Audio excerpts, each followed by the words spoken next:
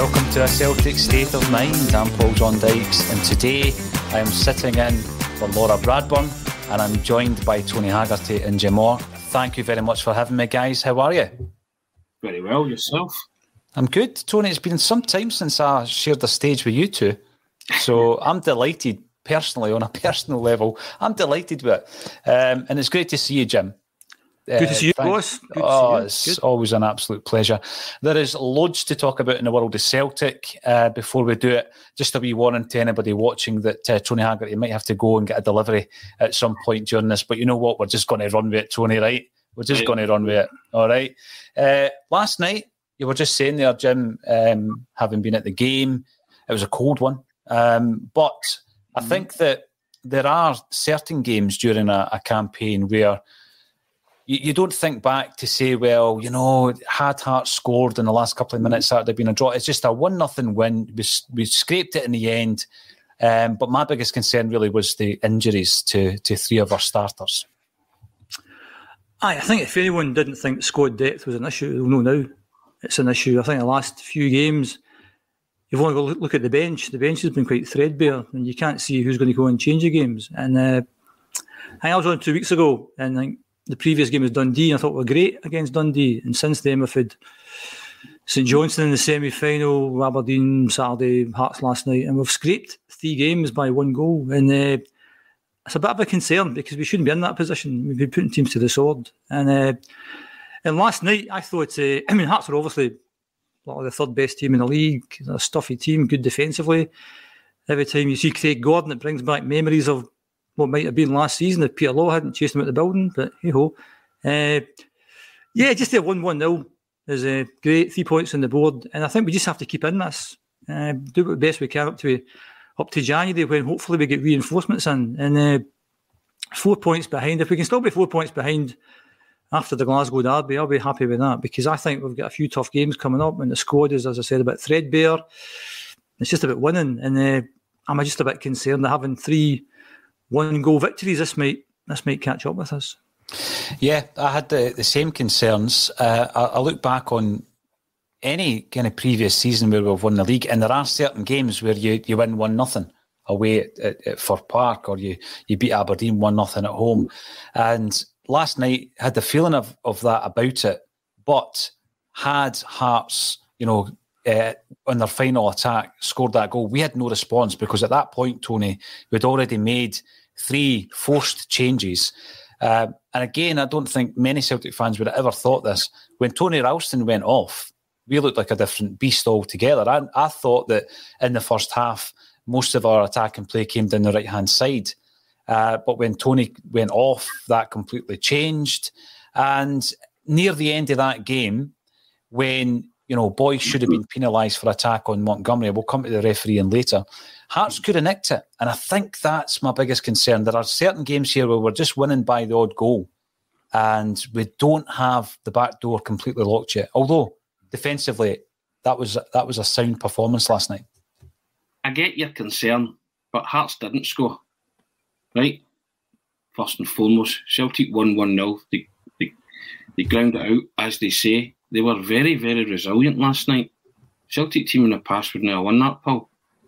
So I think you have to hand it to the manager and the players that, there's a bit of resilience there. There's a wee bit of character, a bit of team spirit. And I get the fact that, had Hearts responded and scored, Celtic might have struggled to get their noses in front again. I get all that, but they didn't have to. Sometimes, especially this time of the season, it's all done. It's substance over style. It is concerning the manager that, as Jim said, they're not putting the team to the sword, because he mentioned the lack of ruthlessness last night. And I get that. But even when Hearts came into it, Celtic, the last 10 minutes, still created a clear-cut chance when James Forrest went through and should have buried it, right? So, you weigh these things up. I actually thought it was, as much as the scoreline doesn't reflect it, I thought Celtic were all right last night. They were decent. Rogic coming back into the side, terrific. Starfelt, best game in the Celtic jersey. And this was a guy that you were surprised to see in the starting lineup. Yeah. So, where you see things like that, but, they are still winning. There's confidence building there, momentum. But on The negative side is the injuries to the players. And squad depth's always been an issue. It's always been an issue since the start of the season.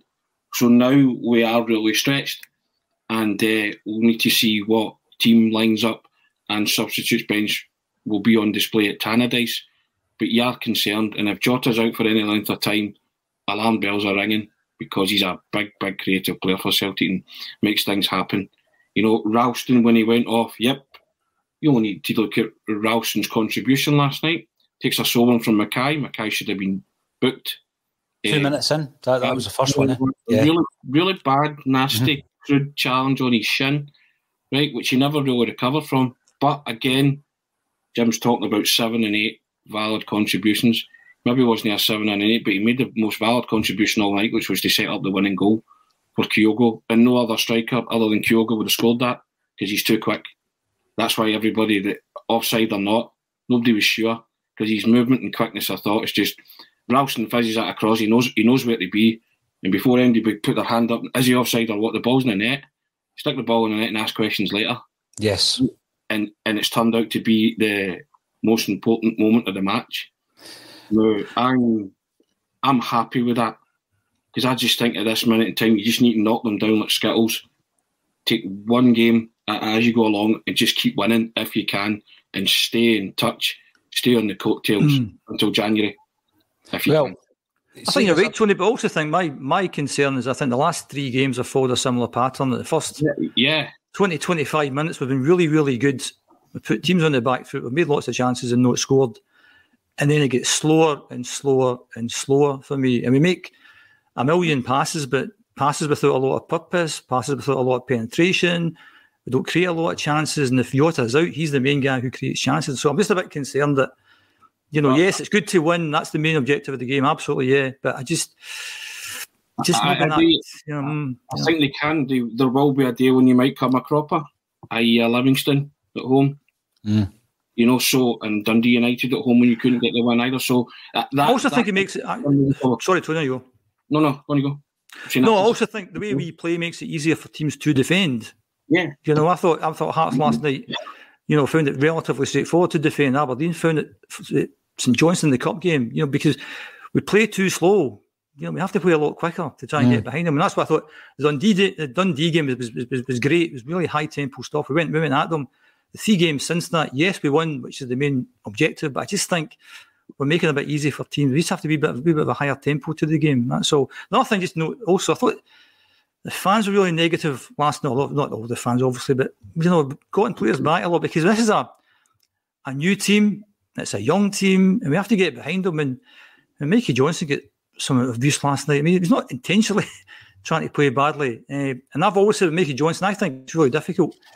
If you're coming on with 20-25 minutes to go and having to make a difference and go up to the speed of the game, I think to assess Mikey Johnson, I think he has to have a number of games in the team and then see what he's like. And if Jota's out, maybe this is his chance. But I think we have to all get behind the team. And as you say, Tony, we have to stick on the coattails, get to January, and then hopefully we can get these reinforcements in to help the big man along. There was a nervousness last night, Jim, because it was a pressure situation. It was just, you could hear the sharp intakes every time there was a misplaced pass, because everybody was feeling for the first time a real bit of pressure there.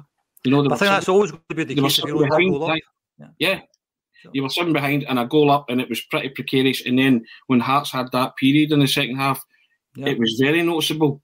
And there was that incident. Remember when Callum McGregor threw himself in front of somebody, and then Starfelt did the diving header. And to quote yourself, Jim, that heart attack football. I think the Celtic supporters were they having a heart attack every time Hearts came up the pitch. But I don't remember Joe Hart having any kind of save to make. So you weigh that up. No, but last Saturday, Aberdeen with the header off the line with Juranovic, that's all it takes. And I've said before that until you're 3 goals up, you're in that kind of endurance zone, because it's only 2. And then once you get that 3rd goal, you're then into that, enjoyment zone. You can sit back and enjoy it. And just over the last few games, we've kind of endured them because we've only been that 1 goal up, albeit, we've looked pretty comfortable, but that's all it takes. And, and as you said, it's about winning games. As long as we're winning games, that's great. But I just have a wee feeling that this maybe catch up with us at some point in time. And if we drop more points, I mean, it's going to be hard enough as it is, because I think fine margins this season. The other night was a late penalty kick goal, and we had a late penalty kick a few weeks ago. We missed that, so they score, we missed. If you reverse those two, then we're top of the league in goal difference. So, fine margins, and that decision to, change the penalty kick taker come the end of the season could be huge. So every game is vital, and every incident within every single game is vital, and that's where we are. So, it's going to be tough, but just stick on the coattails. Stick on the coattails, as you said, Tony. I like the fact that you've used the word character, though, Tony, because I was thinking myself that there has been a few occasions this season where we haven't found a way. And as much as we love by the way, I got this wrong last night, the rip-roaring, free-scoring, never boring. The most important part for me, and it always will be, is to win the game, right? Yeah. You can add everything else, but to win the game is more important than, getting beat 4-2, but you played well. And I think that there's been a few occasions, the 2 games against Livingston, we didn't find a way. Dundee United at 1 each, we didn't find a way. It wasn't for lack of trying. I mean, Jota, I think, hit the bar a couple of times that afternoon as well. But in the last 3 games where it's been, 1-0, 2-1, 1-0, although it's not been as pretty and as rip-roaring as we would like, we have seen a different side, I feel, to Angie's game. Although you wouldn't like to admit it, I think we have seen a different side. I think we have slowed play down, as Jim says, Tony, but with the view to getting the result, which really is all that matters at the moment. He did say we're winning, but we're winning with a purpose. And that purpose is we want to win a title. So you've got to win football matches, and you have to find a way. So, and I've been pleased with the character. You can't have it always. We all want the rip-roaring, free-scoring, never boring, and this free-flowing, fast-attacking football that Andy's promising to be hammering teams 3-0 after half an hour, like they did at Easter Road. We all want that. But see, when it's not possible, and it's largely not possible because of the way teams are playing against us, right? The way they're setting up against us. Jim says it's maybe easier to play against us. That's fair enough. But, the last 3 games, they have found a way to combat that. Mm-hmm. Granted, it's no pretty, but see, at the moment, it's substance over style. Right now, it's results to January till we can get more players in the building, till we get that squad depth that the manager wants. You have to just... it's results. Pretty football's great. It's a bonus. And I'm aware that Ange wants to play pretty football and win with style and a purpose. At the minute, you just focus on winning with a purpose. Just winning. And that was my gripe at the start of the season when we weren't winning. And the pennies dropped. They are winning. So, as I say, you can't complain too much, about what if Hearts did this and what if they didn't. You have to just be positive and give the players that credit for that mental fortitude that the manager's instilling in them, that character, that belief, because you watched Rangers the other night and you think they're there for the taking. But as long as Celtic have got their strongest squad available too, so you see, and as Jim says, it is going to be fine margins. Yeah. Fine margins are going to decide this title. So that penalty incident with Roof scoring, Giakoumakis missing, you don't know how crucial that will be, but at the time, you were coming away thinking, I hope that doesn't come back to bite us, and even a few weeks down the line, you're still thinking, in the final reckoning, but you have to just stay in it, and they're showing a way of staying in it, which is good. I've been hearing Kevin Graham all season talking about being within touching distance of Rangers come the turn of the year, come the derby game at Celtic Park. Is 4 points that margin, do you think, Jim? Is that the touching distance we're talking about come January? Oh yeah. That's fine. That's only a couple of draws. You're going to lose 4 points. Yeah, I just think I think they've had a bit of a bounce with the new manager coming in. I think they looked a wee bit stale, and they've managed to ground out results as well. They seem to be playing. I mean, I saw the game the other night. They didn't play particularly well then, but 2 games before that, I thought they played quite well. They've got a far better squad depth than we have. We have to admit that, unfortunately, at this point in time. And they've got, maybe they've got options that we don't have, and that's my concern. We're overly dependent on Kyogo to score the goals and maybe better, and they've got maybe 2 or 3 players that can score goals. So I think it was the Aberdeen game on Saturday, when I looked at the bench and I just thought, there's nothing there. There's really nothing there. And I expected more from Forrest last night because I've been quite down on Abada. And I thought Forrest played the Abada game perfectly last night. It was anonymous. So we need big contributions from guys like Forrest. I thought McGregor was outstanding last night. He was all over the pitch. He was making tackles. He was blocking. He was an outstanding performance last night. But Starfelt was great. I've said since the start, I think Starfelt's a half-decent defender. It did look a bit ungainly at times. But to go back to the point, I think 4 points is fine. Once it gets to something like 7 and 8, it becomes far too difficult. You then start to count down the games. I think we'll obviously have a game in hand after the cup final again. So that could be 7. And psychologically, that's always difficult. That's what happened last year. When they got to something like, was it something like 13 points? You'll say, we've got 3 games in hand and we win them, and if. But every game you play, when you're more and more points behind, even when you've got games in hand, it makes it far more difficult. And the fans are a bit stressed out just now. If we go, 10 points behind with 2 games in hand, it's like, will we pull this back? So it's going to be a difficult season. But I agree with Kevin. I think if we're within 4 points, that's certainly doable. Once it gets to maybe over 6, you're starting to question whether we can get it back or not. And I just think we won't have the reinforcements in before that 2nd of January game, so just get by that game. And I think a point would always suit them as well. I think how they play, how we play will always suit them in terms of they'll always sit back and look to hit us on the break. And I think if they get to Celtic Park with a point, they might be happy as well. So we want to win the game. It'd be great to win the game to get back in it, but let's just not lose the game. I know that might sound a bit negative to a lot of people, but we keep within 4 points and then we get reinforcements in and we make a real push after that. Yeah. One of the biggest frustrations is we welcome back Starfelt last night. We welcome back Beaton, who took his place on the bench. We're bringing players back in, but we're losing them at the same time. And that was one of the biggest. And Tommy Rogic, of course, who we'll talk about, who's on the headline. Tommy Rogic comes in, makes a big contribution last night, but we lose a few. And that really does remind us, it's a stark reminder that we really don't have that depth, unfortunately.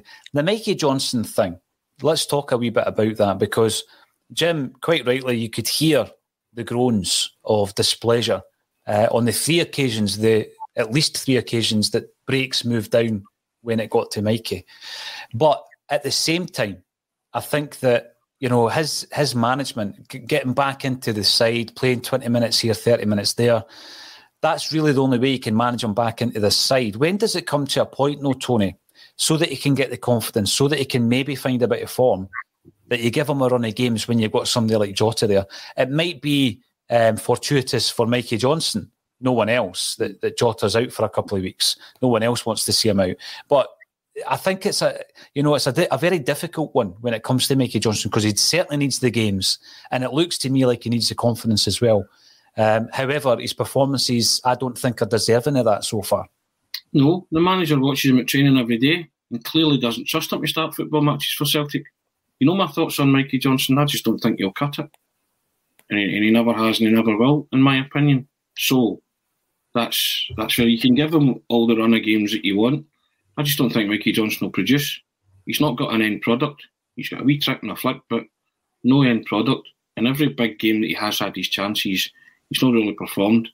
He's came up with a couple of cameos where he's looked good and everybody says, that's the Mikey Johnson we want to see. And then when he gets his chance, he doesn't produce. Well, you've got to produce, you've got to contribute at the highest level when you're playing for Celtic. And coming on and playing 20 minutes here and there isn't great, but it's an indication that the manager thinks, well, do you know what? I'm giving you time to be an impact kind of player, but you're not making any kind of impact. So it's for me, I think Mikey Johnson's future lies away from Celtic. I really do. Wherever that is fair enough, but I don't trust him to do anything or create anything or be a Celtic player of the future or a star of the future. So I would look at maybe loaning him out or maybe using him as a make weight to maybe try and get somebody like Nisbet or Boyle from Hibs or something like that, plus Mikey Johnson plus cash, something like that, to see if. But why would Hibs bite on that? But you have to ask questions like that, because I just don't think he has it to contribute at Celtic. I don't think he deserves abuse, But I think last night was an element of the Celtic fans' frustration and panic and nervousness that was engulfing the stadium at the fact that the lead was a slender one. It's precarious, and it reminded you of the Wim Jansen season, didn't it? Where everything was just like, oh no, we need to win this title. Very tense, yes. Everything, and it's going to be like that this season because of what's at stake. So this is going to be a season where you're going to be like up and down like that, and you're going to have to strap yourself in. That's what it's going to be. So, but targeting Celtic players for abuse like that is never on, in my opinion. If you don't like them, fine, and they're not contributing, fine. But while they're on the pitch, you have to give them support and encouragement. But I just think that I'm just not a lover of Mikey Johnston. You can probably tell, and that's my opinion. And that I just don't think he'll be the man that we want him to be.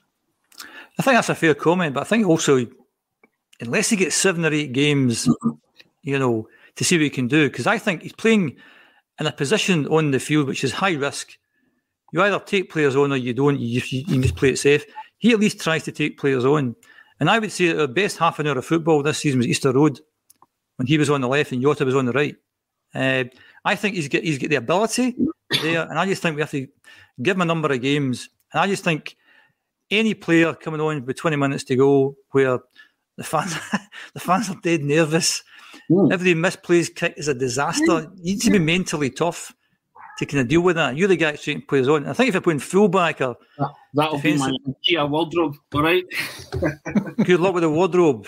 I was going to say there, Jim, is he actually going to build it? Because I can never figure out how to do these things, but I don't know if that would pass as entertainment.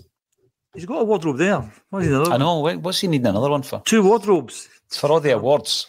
I think, what was I saying? I think just that was the best half hour of the season for me, playing Jota on the right, Johnston on the left. And I think he's got the ability there. I think maybe there's a bit of lack of confidence there. I just think you have to be mentally tough to come on with 20 minutes to go in a really tight game and try and make a difference. And he tried to make a difference and didn't come off for him. And then all of a sudden there's like all these boos that he's getting. And I think that's really tough, really, really tough. And I'd like to see him make it.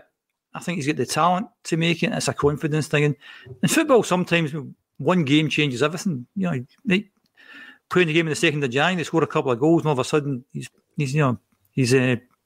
Celtic State becomes much more different than it is just now. So I understand Tony's point of view. I mean, there's players you like and players you don't like. I've got 1 or 2 I'm not too keen on as well. So Mikey's not Tony's flavour of the month. Hey ho. But again, though, what it would do is it would also allow Jota to switch on to the right. Now, we've spoken quite a bit this season, Jim, about Abada, the inconsistencies in his game. You bring Forrest back and he makes a real impact over a couple of games. And then last night wasn't his best. He probably should have scored 2 goals, the chance in the first half. Yeah, the ball comes back to him at pace, but you would expect him to just slot it away at that stage. And Gordon done pretty well as well to put him off. And then in the second half, you score one of them and things are far more comfortable for you. Yeah. Jota does look good on the right as well. And by the way, it's a point you made after the Livingston game when we were talking about the amount of crosses going into the box.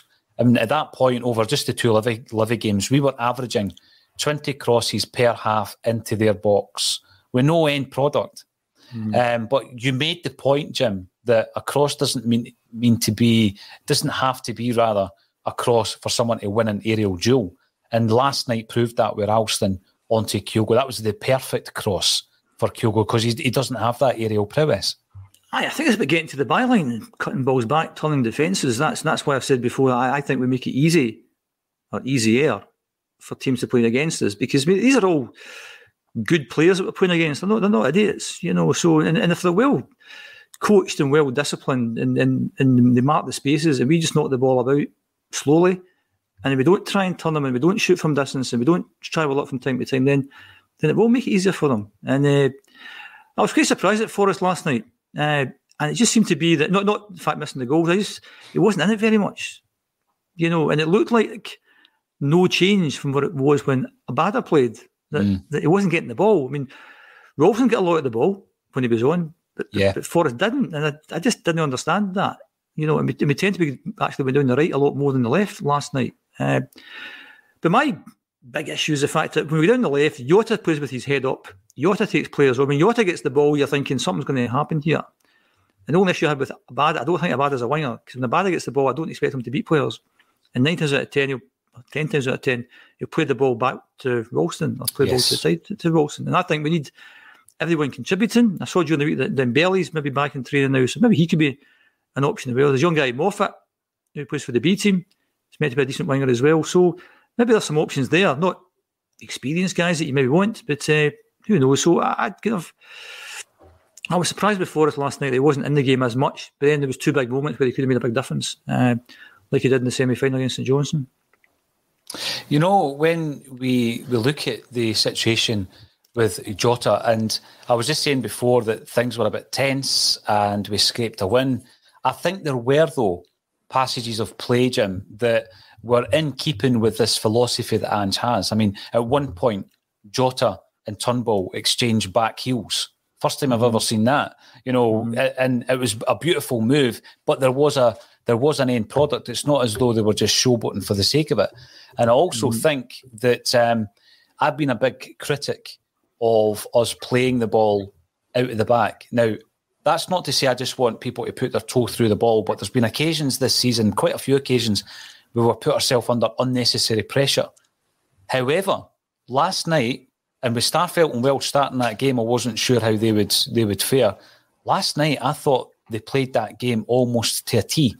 There was no moments where it was heart and mouth kind of stuff. We were still playing it out from the back, unless I've missed one that is obvious.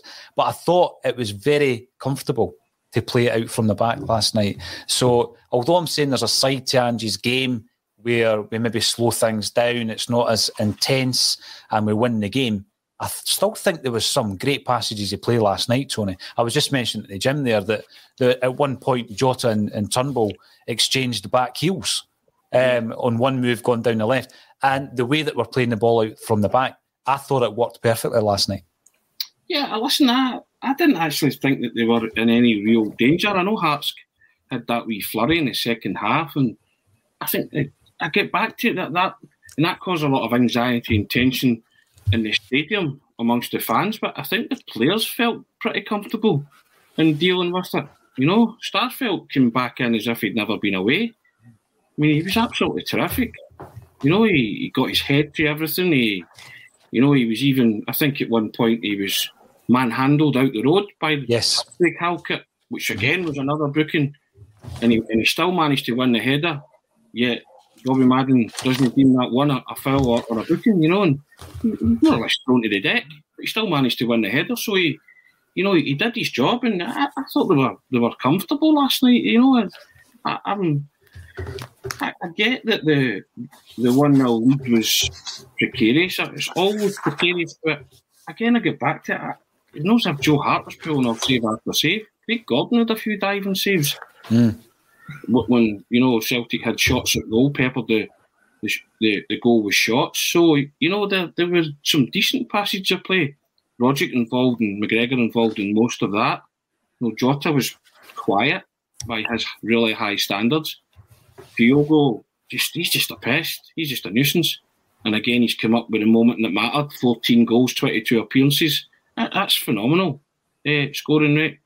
He's now the Scottish Premiership's top marksman, so you can't ask for any more from him.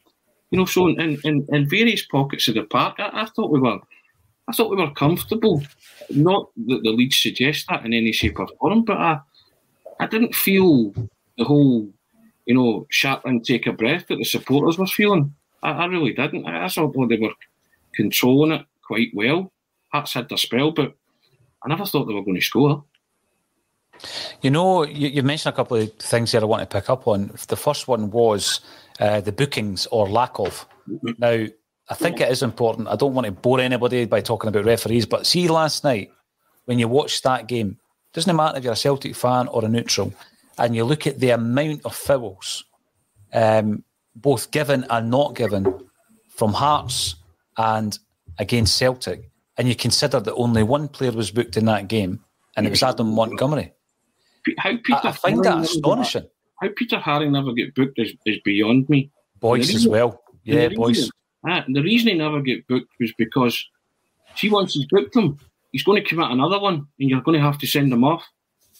So that's why Peter Haring never get booked. But he was a persistent fouler, the same way Alex Gogic was a persistent fouler on Rogic at Easter Road. They get away with absolute murder, and I thought Bobby Madden last night, and I'm not one for conspiracies and blaming referees, but I thought Bobby Madden was shocking for both teams last night. Both teams, not just Celtic. He was shocking for both teams. It was just an utterly inept display of officiating, and he managed to unite both sets and supporters in condemning him because he was brutal. Bobby Madden's supposed to be one of our best referees. He was shocking last night. And I think the Aberdeen fans agree with us as well. Jim, I'm going to give it a different angle. We are struggling big time with injuries here. Like, you know, and in previous shows, I've listed 6 what I would have called red card challenges that went unpunished against Celtic players. One of which probably finished McCarthy off in the Dundee United game because he didn't reappear for the second half. But my big concern is you look at Ralston. Now, I know that by the time Ralston goes off, it's maybe a muscle strain, right? But on 2 occasions last night in the first half, as Tony rightly said, one of them was, you know, within the first couple of minutes, he takes a dullion, to use an old expression. And I think what happens is, right, it's not bad enough to injure you so that you have to go off the park, but it impairs you for the rest of the game or the rest of your involvement in that game to such a degree that you're relying on other parts of your body, and therefore there is a higher chance that you might strain a muscle elsewhere. And we've seen 3 muscle strains last night. So on the one hand, you've got Ralston, that initial challenge that Tony mentioned, plus when he shoots over the bar and he screams at Madden, that's because he's been taken out as he shapes to shoot, to use a Celtic TV phrase. And eventually he goes off injured. And I think that my biggest concern is the protection of our players, because we really can ill afford another big injury list, Jim. I would take away all the conspiracy theories. I would just ask, are they fit for purpose, these referees? What kind of standard are they meant to get to? Are they performance appraised, all that kind of stuff? I just think we've got a whole batch of really, really poor referees. I think they're extremely inconsistent. I don't think there's any consequences when they make these mistakes. I think they treat things differently. And again, without trying to get any conspiracy theories, it was a game at Ibrox where Hibs came calling and Portis gets sent off. And I saw it on Twitter, and I'm looking at it from various angles, and I'm thinking, was it a foul in the first place? If it was a foul, was it a yellow card? Was it even a red card? So I was unsure, and the guy got a red card, and you think, all right, fair enough, that was one of the options there that he could have given.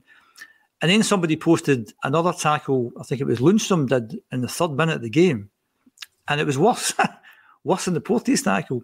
He didn't give a foul. So my concern is basically the lack of inconsistency. And if you've got inconsistency, then what are the consequences for that? And one of the things we looked at last season, one particular team get quite a number of retrospective red cards. That system is just daft in terms of, you know, how a referee can miss something dead obvious that's then sorted out retrospectively, and there's no consequences for that referee. Therefore, they can be as incompetent, they can be as inconsistent as they want. And one of the other things that's been, you know, obviously it's been raised before, that if Tony fancied being a referee, he could be a season ticket holder at Celtic Park one day and then chuck that and be a referee for a Celtic game the next day. Now, that's the system, and I don't think there's any other system in Europe that's like that. Penalty to Celtic. Penalty to Celtic, absolutely. And I think you've got, something you've talked about before, Paul, was that kind of unconscious bias. Yeah. And in a split-second decision, you have to be unconsciously biased. Of course you have. And the thing that capped it all for me was the incident where that referee 2-3 seasons ago at Ibrox, where there was 4 potential red cards against one of their players, and he did nothing about it. And then that night he's in a boozer celebrating with the fans, and the total lack of self-awareness of that. And that should have been a watershed moment in Scottish football. That's when Celtic should have stood up and said, hold on, there's something not right here. Right? Irrespective of whether you think there's a conspiracy theory or anything. You can't have a system whereby you can be a season ticket holder one day and then next week you're refereeing that team's games. That just does not make sense. And I think there has to be consequences for what happens. Another thing that kind of annoys me is that you can't do this kind of like knee-jerk reactions to things. There has to be some sort of body of evidence. And I read Alan Morrison, I think it was again, because he does a lot of really good stuff. And he looked at, some key decisions that have went teams' way. And I think we got a few, and the league leaders got a few. And I think after something like 9 games, he'd deduced that there was something like 4 points that went in their favour that really shouldn't have went in their favour. Yeah. 4 points after a quarter of the season, multiply that's 12 points a season. So that's pretty significant in a season where it could be tight. I think all I am saying is I think they need to change the system whereby you have to declare which team you support and therefore you don't referee their games. I think there has to be consequences if you make mistakes. If you keep making the same mistakes, then you have to be demoted. I think there has to be a system whereby you assess your referees against a certain standard. I don't know what that is, so I'm showing my ignorance here. But if we've got a group of referees who are not up to a certain standard, then they shouldn't be refereeing top flight games because they're incompetent to do so. Therefore, you have to bring in maybe referees from other countries who are not, maybe playing games on the same days because the referees you have are not competent enough. And I think we've seen enough this season not to understand. Another thing we had, I think, years ago, I think referees were allowed to come out and explain things. I think that kind of got to a stage where it was a bit farcical, so they stopped doing that. But it'd be good to know referees' interpretations of the games. And I think as fans, you're obviously biased. I mean, you're looking at your team and thinking, well, it's my team. But there have been some decisions this season. And right at the first game of the season, the Halliday tackle on McGregor, where I think it was Madden, wasn't it? Yeah, it was. Madden's, he's 10 yards away and he's watching that. And it wasn't even a yellow card. And then he'll referee other games where he'll give red cards for much, much less than that. So what are the consequences for that? I always remember one of the first games I was conscious of Bobby Madden refereeing the game was the game at the Glasgow Derby where was it Clint Hill? What was that his name? Clint Hill. Yeah, Clint Hill brought down Griffiths in the last minute. And after the game, Bobby Madden said, I haven't looked at it again, I'll actually give him a penalty. I think that was unconscious bias. In the split second, the last minute of the game, no, I'm not going to give that. I don't know that for sure. Obviously, I don't know that for sure. But, and I'm trying to come away from the conspiracy theories because it does no one any good. I just think we need a system in there that's a transparent system. People understand how it works. I think VAR will certainly help things. VAR would have helped last night in terms of putting that issue to bed. But I think football, it's so fast these days. And I think when you've got a decision like last night, and the reason that we're talking about it so much, it was so tight. If he was 2 yards offside, you could say he's 2 yards offside. Yeah. It was so tight. And I've been a linesman at youth games, not very many, maybe half a dozen games, and it's really, really difficult. Because on the one hand, you've got one team are pushing out, one team are pushing up. And if you're a linesman, you're looking across that line, there's a multitude of players all moving about, and the ball's moving about as well. And there's a lot of fans maybe don't understand the offside rule that it's just the ball you have to be behind. You could be 10 yards in front of the opposition, but as long as you're behind that ball, and there wasn't much in it last night. So if he'd have given it offside, I'd have said fair enough. If he didn't give it, I'd have said fair enough. It wasn't clear cut. This is a rather long-winded answer to say. I just think we need VAR in anyway. VAR won't solve everything, but even if it solves 90% of the stuff, last night being a good example, and as long as it's applied consistently and transparently as well, as long as we know how it works, a bit of concern I have is that people away from the game are actually making decisions, and you think, how did they come to that decision? So VAR for me to come in to make life a bit better. I think the standard is poor. I don't know what they're doing about the standard being poor. I don't know what the teams are doing.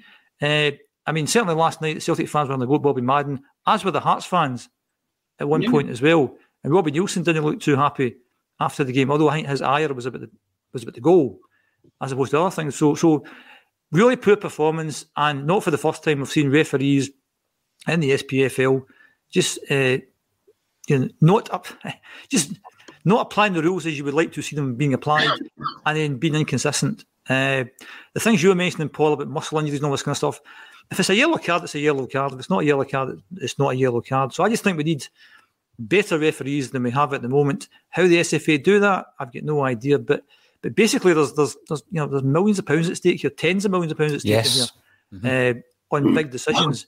And the thing I'd like to change, I know I'm hogging this, Tony, sorry, is I hate the penalty law. I've always hated the penalty law because to me, the punishment doesn't fit the crime. Right? So the punishment is an unimpeded shot at goal from 12 yards. So for me, that has to be the crime. It has to be a goal-scoring opportunity. Because for me, 9 times out of 10, a penalty kick is a foul inside the box. It's a direct free kick. That's the rule I would change.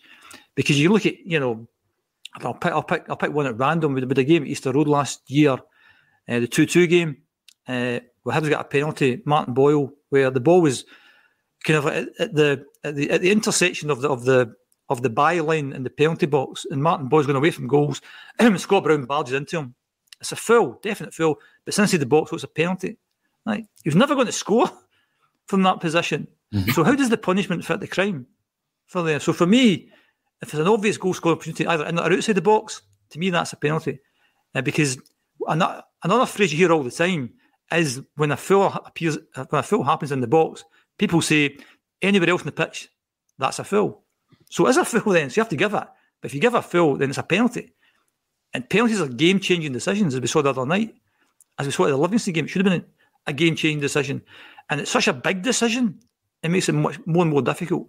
So I'd like to change that rule, but nobody's going to change that rule. Just let's get better referees. No, I like your rationale behind that, Jim, to be honest. I think that there's a lot of rules you take for granted you never question. They've been there since your dot. So that is an interesting one. I just want to say to everyone, I really appreciate everybody getting involved. We're about 1,000 live on the Bulletin today. I'm sitting in Laura Bradburn's chair for today, but Laura will be involved in the Weekender. The Charity Weekender starts at 9 o'clock tomorrow morning. And I've got to say that if you were to look at the fundraising page, a link for which is under the video, it will tell you that we have currently got £3,290 raised of a £10,000 goal.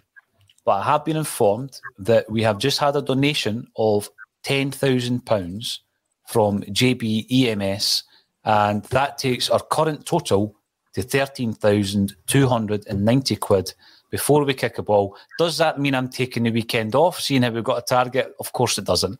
We've got 1,500. We've got 15 podcasts. There's about 1,500 Celtic podcasts, but we've got 15 of them. They're all involved. The ACSOM team are involved. We've got some other footage that we've pre-recorded that we're going to throw in as well. And we're going to go out for 24 hours over Saturday and Sunday this weekend.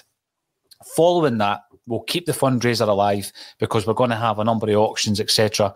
And we'll keep it open for maybe another 7 days or so to raise as much money as we possibly can for the two parishes of St Mary's and St Alphonsus, who desperately need funds. They really are desperate in their pursuit of some much-needed funds at this time of the year, not only for their own churches, but for all the community work that they do all year round. And I was surprised to hear that they were in dire straits. And as Celtic supporters, I've been blown away by the response to the fundraiser, which I think we only posted a couple of days ago. But already we have burst through the £10,000 goal. Thank you, everybody, for every single penny that's been donated. Tremendous. We were talking about refs there, Tony. You will be joining us at some point over the weekend, Tony Haggerty. We're talking about refs. The only yellow that was given last night was given to Adam Montgomery. And I want to talk about Montgomery because I thought he played particularly well when he came on. He comes on having probably not had a kick of the ball for a few weeks. It allows us to put Juranovic at right back, which is his preferred position. And I thought Montgomery played particularly well when he came in. What's your thoughts about Adam Montgomery and how he's developing? I think, unlike Mikey Johnson, there's a player in Adam Montgomery and he's worth persevering with. And I think he's clearly listening to the manager and things are sinking in because having not played a lot of football, he came on and deputised really well last night. I thought he was really unlucky to be booked. You know, I think Bobby Madden eventually just, said he had to book someone. And it's easier to book a young kid like that who's not going to give him any back chat, is it? So he just flashed a yellow card in his general direction, which I thought was a bit off of Bobby Madden, considering Haring and Boyce and others got away with murder all evening. And I'll go back to what Jim said. They're just they're just no fit for purpose, the Scottish referees. They really are poor, but I think enough's been said about them. But Montgomery fills me with great hope, that he can be another young guy like Ralston who can make an impact in the team. You look at him and, when he came on, I didn't have any qualms about him coming on and doing a job. I didn't think, oh no, Montgomery's coming on. That's a weak link. We could get exposed down the flank. I was safe as houses, and he justified the faith the manager had in putting him on. And he's a young guy. He's shown eagerness and willingness to learn, and he's contributing. Yeah, he came on at Pittodrie and set up the goal for Jota that sparked off the run, the current domestic run they're on. So the penny's dropped with Montgomery. Just whenever I get my chance, I need to impress, and he's listening. And as a youngster, that's all you can do. Absorb it all like a sponge, take it all in, and when you get that opportunity, give the manager a wee selection headache for the next game. Yeah. I think Montgomery certainly did that. Mikey Johnston hasn't done that. If you're going to compare and contrast the two, and I like Montgomery. I like his attitude. I like his application. I like his effort. And there's no shortage of young talent there, young raw talent, and fair play to him. I think that when you look at him, he's deceptively strong because he looks fairly slight in build. And this season, Jim, I think the only game that he's probably not impressed was against Dundee United. I think he had an off day that day. But generally, I'm pretty confident in Montgomery if we need to utilise him. I like him a lot. Yeah, I'd agree with Tony. I think he's also willing to take risks. He's also willing to cut inside and take players on. And I thought Ange made a mistake in the Bayern game when he brought on Johnson on the left. I thought that was ideal for Montgomery because we're having to defend and Montgomery can get back and he can defend. I think he's been really good. He's been a real find this season, and I have no qualms keeping him at left back if Tony Ralston's going to be out for a while. Yeah, and he gets forward. I like him. I think there was maybe a chance last night. He could have maybe had a wee dig at one point. I think was that last night? Was it last night? Cracking up. So I'd like to see him come about. He's good. He's excellent coming forward, and maybe his best position is maybe a kind of wide midfield on the left, maybe something like that. So yeah, I've got no qualms about Adam Montgomery. I think he's been really good, and happy for him to be in the team as well. Yeah, definitely. You're welcome back, Jim. You've got a fan base out there who are welcoming you back into the show. That's KGM. Davey Boy on YouTube. First half, we were superb. Then it developed into one of the games. But 3 points, I don't care if it's ugly. Keep them coming, Ange. I think that under the circumstances and having lost 3 of your starters, we did particularly well to maintain a level of intensity and domination throughout the game. You just need to look at the possession, the shots on goal, 25, only 5 on target. To then look at our centre-half position, I think, is something that is another slight concern. I mean, going into these games, Tony, I'm going to stop saying, what if he gets injured? Because invariably it happens. And I'm going to stop saying it because it's happened this season a few times. Now, when we're looking at the centre-half situation as a whole, I think quite a few of us were surprised that Cameron Carter-Vickers was left out last night for personal reasons. The sooner Cameron comes back, the better, because I think he's the most dominant centre-half that we have. It was then a toss-up for me after that because I'm a big fan of Stephen Welsh and I think he's done well this season. But then I look at what Starfelt done last night, and I was very impressed with him. So I wonder also with regards to the Julien situation, Tony, and that being a concern, is this still a position that you feel we need to strengthen come January, centre-half, even though we do have quite a few bodies in the building? I'm not sure. Last night showed you again, one injury and you're playing beat on at centre-half. Yeah, you cannot get enough good players in your team, right? In my opinion, right? So go and get a good centre-half, right? Because you will need them. The bottom line, right? So go and get a 7, 8, 9 performer a week, whoever that is. I'm not sure off the top of my head, but Ange will know, right? That's what he's paid for. That's what the scouts system's paid for, to find these kind of guys, right? The Julien thing concerns me because he was very cut the other day when he was asked about Julien, and he said nothing new on that, nothing to report. I'll let you know when there is. First time he'd said, because for a while it had been that he was back in training, he was back on the grass and all that, and it was all very positive. And then it was just a big negative shutdown the other day. So that, in the back of my mind, that was concerning, because on the 30th of December, that'll be a full calendar year that Julien's been missing, right? So that's maybe a concern. So if that doesn't tell you another centre half, then nothing will. I like Welsh again, like Montgomery. I think there's a player there, young raw talent, learning his trade. But Starfelt last night, I thought, stepped up to the plate. He did. That was his best game in a Celtic jersey. I did the man-by-mans last night, and I toyed with giving him a 9, because I really did think he was dominant. From the minute that Halkett threw him to the floor and he still won the header, he said to himself, right, I'm up for this. And he showed him. I used, funnily enough, Jim used the word ungainly. I used that in my man-by-mans, Jim. He looks ungainly at times, with a ball at his feet now and again, but he still does the job. And you know what? Unlike Kyogo settles straight away, right? Everything fell into place for Kyogo. It takes time for other people.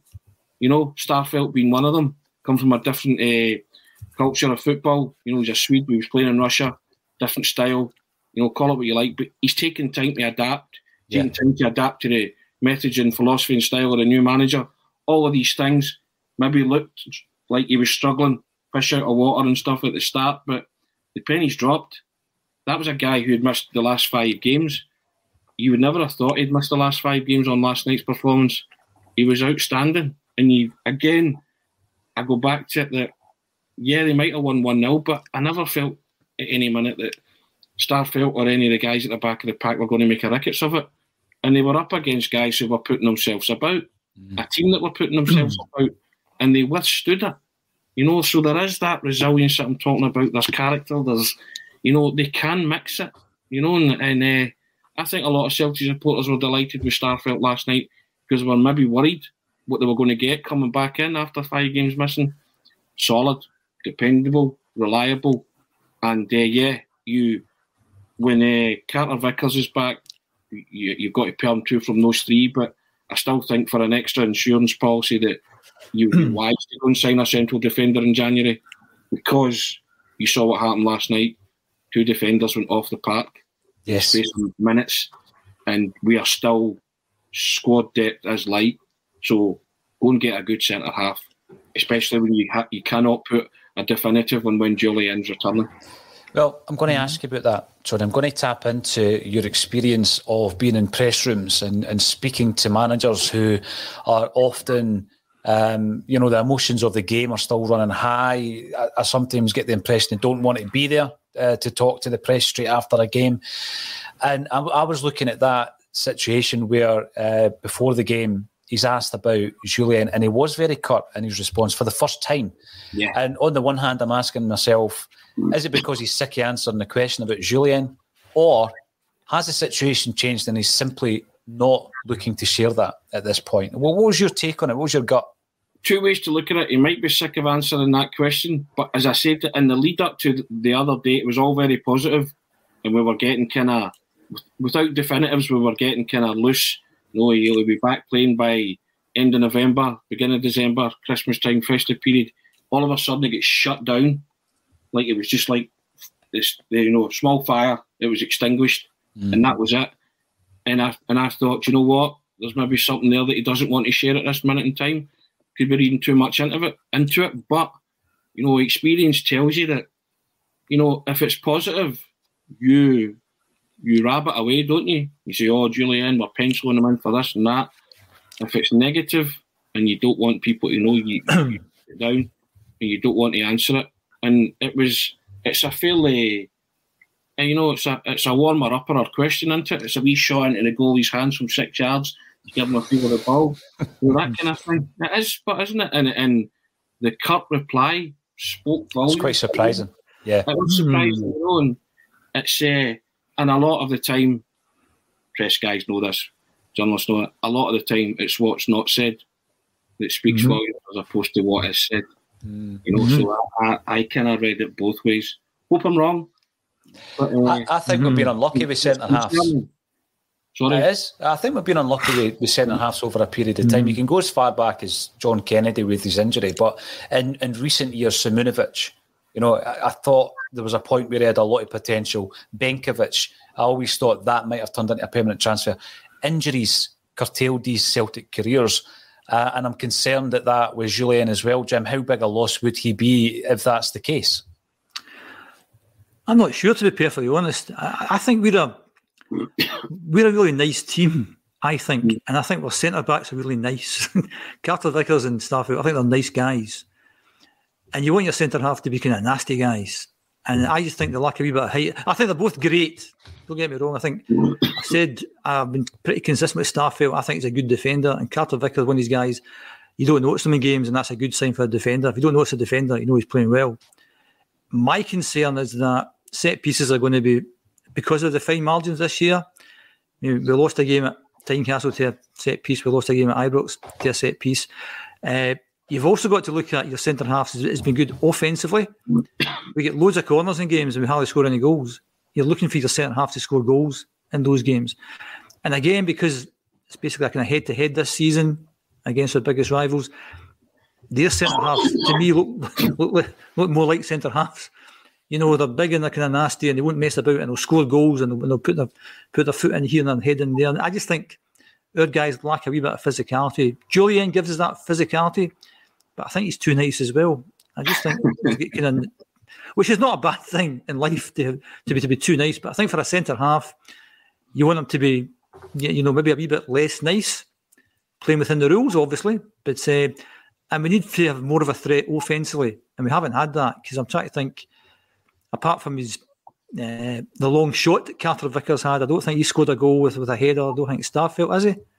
Scored a goal with a header. I think Welsh maybe scored. He's never scored, Starfelt. No, he's never scored yet. Welsh was up against Hearts, didn't he? Was that last season? Cup tie. Did not score a header against Hearts. Cup tie. Yeah. Cup tie. So basically, for the amount of corners we get, I think we should score more goals. And who's going to score goals from the corners? The biggest guys in the team, and they're not that big at the end of the day. So I think there's an issue in there. I would agree if we could take another centre half, somebody's a bit more physicality, because Welsh also isn't the tallest, So I just think we were a bit too nice at times, maybe lucky with physicality. And I think the game on the 2nd of January might be decided by set pieces, and a wee best. I mean, nothing's going to change. We're not going to get something in before the 2nd of January, but that would be one of my concerns going into that game, because that's what lost us the game last time. There was nothing in the game last time. The set piece lost the game. So in terms of, to answer the question, I think we do another centre half in there, somebody with a bit of physicality, just somebody who can defend. But then again, you think, well, he has to be Ange's type of player as well, because I kind of felt, I still feel as if Starfelt isn't an Ange type player, because he does look quite ungainly, but he's a good defender. So do we go after somebody who's just an out-and-out defender, or somebody who can play the Ange game? And I'd imagine Ange wants somebody who can play his game. The immediate one that springs to mind is John Souttar, because you could get him for nothing, because he's available to talk to clubs from Christmas onwards, January onwards. John Souttar's got a track record, an injury track record, but he's starting to find some form back in the Scotland squad, and he would give you a height presence, Jim. I think the thing about Souttar is somebody who's actually playing in the league and knows what the league's about, and I think he's a good young player, Souttar. But he's a young guy. I would always go for more experienced people, somebody who is, who can walk into the team, somebody who's got a bit of a past. I think to me, was a bit young. I think Souttar could walk into the team, though. To be fair, Do you see much difference between Souttar and Welsh? Well, on the balance, I would say Souttar's a better player than Welsh. I don't think there's much in it. I think yes, I think he's a better player. I don't think there's much in it, and that's why I'm thinking. I would tend to. I think if I could get him for nothing. Oh yeah, if you get him for nothing, great. He'd be a good player within the squad. I'm not so sure he would be. If you had everyone fit, would you play Souttar in front of Julian, Carter Vickers, and Starfelt? I'm not so sure I would. Possibly. You won't, possibly. You won't, definitely. I'd leave it up to the manager. It's a nice dilemma. To pitch. I'd like to have the pick up on slow defenders, to be fair. Yeah. I think to be sure, as they say. I think in any football team, it's good to know what your best 11 are. And if you bring in somebody, you think he's definitely my centre half. And at the moment, you're thinking, when all four of them are fit, Carter Vickers, Starfelt, Julian, Welsh, who's your definite first two? I'm not that sure. That's the thing, because I think the question mark around Julian is what are we getting if and when he comes back. At this moment in time, as big a fan of Welsh as I am, and I definitely am, I think it's Carter, Vickers and Starfelt at this moment in time. And I hope that we see more performances like we did last night from Starfelt. I really do. Because, there is that period of a player adapting to the Scottish game, Tony. Yeah, it's a great point. I mean, one of the best centre-halves I've ever seen at Celtic was Paul Elliott, and it took him a while to adapt to the speed of the game. I think he got 16 bookings or something in his first season. Were they not on the trot? I spoke about that before. Remember, Shoot did that, You Are the Ref. That's right. They gave you a scenario, and then they gave you A, B, C, or D, and the D was always book Paul Elliott. That was always the last. That was always. I think also the fact that when you had Elliott, you would say he's definitely playing. He's our best player. Oh, Van Dijk, you say he's our player. He's definitely playing. So when you have players, you think that's it. I don't think we have that just now. I think we have a few players, and it's hard to pick the best two. And it'd be good to get into a position whereby we think he's our best centre half. He will play all the time. And we don't actually have that yet. No, that's a good point. One final area of the park I want to talk about is the creativity of Tommy Rogic was back on show last night. I mean, in terms of ball retention, how often do you see him almost losing the ball? But, there's some kind of magnetic appeal between his boots and the ball, and it comes back to him. He's unreal. I was a wee bit surprised. I thought it was a good opportunity last night, Tony, if you're bringing Tommy Rogic back in, to stick with McCarthy and give David Turnbull a rest. But we've ran with the two players who are very similar in terms of their position on the park. Did that surprise you? It seems to be Angie's go-to. He does like to play Turnbull and Rogic. Yeah. He likes Turnbull and Rogic because they've not let him down. Was I surprised to see McCarthy bummed out the squad? Yeah, I was, actually, to be fair, because I didn't think he did an awful lot wrong against Aberdeen. But if Rogic plays, then Turnbull is playing alongside him in Angie's mind. So that's fair enough, and you'd never question the manager's decision because he'll not change it anyway. So that's the way he wants to play. But there was a moment last night when Tom Rogic actually fell on the floor, still managed to play a pass. I think there was the 3 challenges were put in him, and he went down in instalments, and he had the ball, and there was guys round about him, and the next thing he played it out wide right, and I thought, how did you do that? I mean, you just say that the magnetic boots, and Tom Rogic just gives you real dynamism now. And I've been a critic of Tom Rogic. This is the player I always thought was in Tom Rogic, and he just didn't do it consistently enough. This season's been Tom Rogic's most consistent season, arguably in all his time at Celtic. I said that you could pick out isolated moments of skill and brilliant goals, but you could never pick out a DVD of Tom Rogic's best games. You could this season, because he's bossed quite a few. Last night he was terrific. Against Hibs he was terrific for that 40 minutes. He never even finished that game. In other games this season he's come on and made a valid contribution. Pittodrie, he puts Adam Montgomery in to slide it across for Jota. Telling contributions consistently, and Tom Rogic's been that man this season.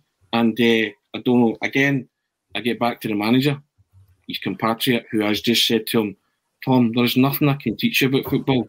You're a wonderfully gifted, talented footballer. Show them.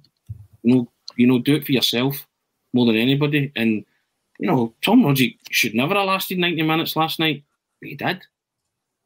That's a side to Tom Rogic you've not seen, that stamina side. And by all rights, he should have been hooked because he eased him back in gently. Yeah. And said in the aftermatch last night, it was good to get him 90 minutes, and he was good that he lasted. Brilliant that he lasted. And he's a real talented footballer. There is something about him and something about Celtic under Ange with Tom Rogic and the team that he's getting a tune out of him. And I think that's brilliant man management.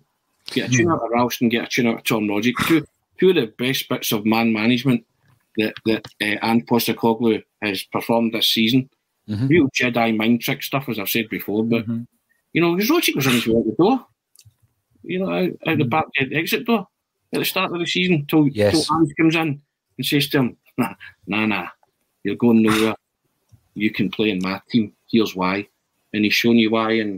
And someone like me has slowly but surely changed my tune on Rogic, because I now see where he fits into the team. But he needed a manager to tell him where he fits into the team and his role. Because I used to think that he was a kind of Peter Mandelson under other managers. He was a midfielder without portfolio, and now and again would just produce a top draw goal, and people confuse that with being a fantastic footballer. Whereas now I am seeing a fantastic footballer, the whole package, who can do a lot. See, when you look at his career at Celtic, Jim, and he comes in as a little-known Australian, and he doesn't make an impact in Neil Lennon's side, because it was Lennon's first tenure when Rogic signs. We loan him out because he wants to get back into the frame for the Australian World Cup, I think it was at the time. So we loan him back to Australia. He comes back, he's a bit part player. He then starts making an impact, and he makes an impact under Ronnie Daly. It looked as though he had peaked under Brendan Rodgers. And I mean, that moment, which is written in the folklore of Celtic now, to clinch the treble, is Tommy Rogic's moment. And that was the one that we thought we were going to look back on. And I thought we'd seen the best of Tommy Rogic. Had we? Are we now seeing the best of Tommy Rogic? He's another nice guy, isn't he? He doesn't cause any trouble, just gets on with the game, like a model pro, I think. He's a magician. Basically, the things he does with the ball, you think, what? He's just great. Question you posed before was with McCarthy. I think any game at Celtic Park, you don't play home midfield players. And that's why Turnbull has to play, or Rogic has to play, McGregor has to play. I don't like playing people like McCarthy or Beaton at home. I think we should be on the front foot going for it. And I think that by playing the McCarthys and the Beatons in the midfield, we play even slower. And that's the point I made at the very start of the podcast. We have to play quicker. As far as Rogic's concerned, he's a magician. I'd like to see him score more goals. I'd like to see him shoot a bit more, because he's got a fantastic shot on him. So has he scored this season? Don't think he has. I'm trying to remember there. So a bit more goals from Tommy Rogic, but he's an absolute magician, and he's been great, and long may that continue. That's the irony with Tom Rogic. The old player I was talking about scored more goals, but wasn't the full player. And then this new full player has added all sorts to his armoury. Which one do you want, Tony? Which one do you want? I want them both, because I'm greedy that way. Greedy, okay. I'm liking the look of him as he is now. I've got to say, I think that he's contributing more across the board. And he will score goals, because as Jim said, there will come a point where he will have that dig, and because he can do it. It's in his locker, So. Yeah, the rise of Tommy Rogic. Listen, we've actually ran over an hour, gentlemen. It's coming up to 1 hour and 8 minutes. I'm going to thank everybody for getting involved in the fundraiser during the show. So we are now sitting at 13,340 quid, which is unbelievable. It's an incredible amount. I was talking to St Mary's the other day. They said that if we were able to raise something in the region of £5,000, it would be a game changer for them. And we're sitting here before we even start the actual weekender at 9 o'clock tomorrow. And we're already sitting at 13,340. Thank you, everybody, for your contributions. And thanks for everybody contributing to the comment section and watching us on various platforms. We were hitting 1,000 live, which is brilliant on a Friday afternoon when we're chatting about the rip-roaring Tony Haggerty. Yes, join us for the weekender. There's going to be a variety of different content starting at 9 o'clock in the morning through to 9 at night, both on Saturday and Sunday. Loads of Celtic chat, of course. Wee bit of pre-produced stuff. You'll enjoy the Tony Curran interview. Tony is a lovely, lovely guy and a big Celtic fan who has supported ACSOM for some time now. He was massive in the weekender last year, and we're going to be putting his interview out this weekend as well, and you will enjoy it, as well as a wee bit of music here and there and various other interviews. But the collaborations with other Celtic podcasts, that's always the fun bit, because you never actually know what you're going to get. But there's a huge amount of talent out there, and hopefully we can showcase some of it to ACSOM viewers for the first time. There's a couple of newer podcasts coming on board, so really looking forward to it. All that's left for me to say is thank you again to Jim Orr and to Tony Haggerty for joining me on A Celtic State of Mind.